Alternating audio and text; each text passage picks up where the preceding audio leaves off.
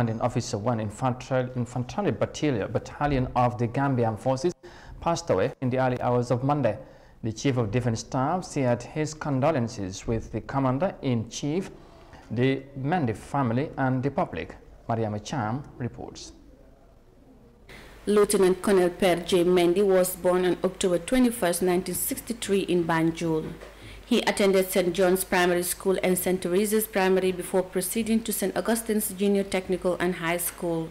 He enlisted in the army when it was called the Gambia Gendarmerie in 1984.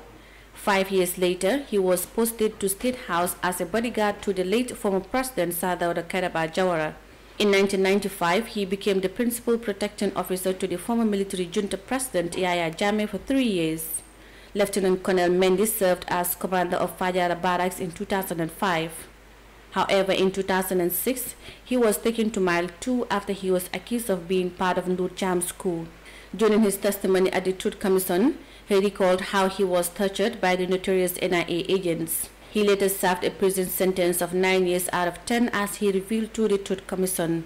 Meanwhile, the burial of Lieutenant Colonel Per J. Mendy will be announced as stated by the Gambia Armed Forces. Reporting for iAfrica News, I am Mariama Cham.